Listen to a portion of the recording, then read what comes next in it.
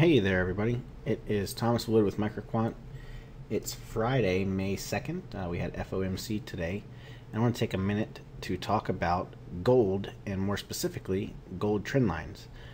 Gold market, if you follow a 240-minute chart, a lot of times you'll be able to draw some really well-defined trend lines.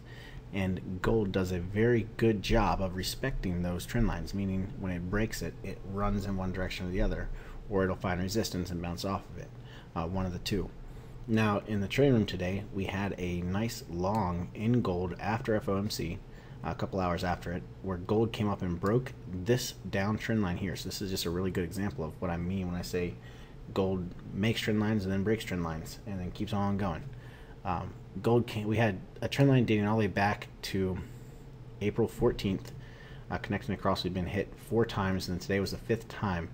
And everybody had asked me in the trading room whether or not they would go short against the trend line. And I said no, because the trend line had been tested so many times, the probability of it being broken was even higher. And then we said it was long as soon as it got above 93.20. Well, gold, you can see, broke 1293.20, and right now it's at 1300. It was all the way up at the high today so far at 1304.90.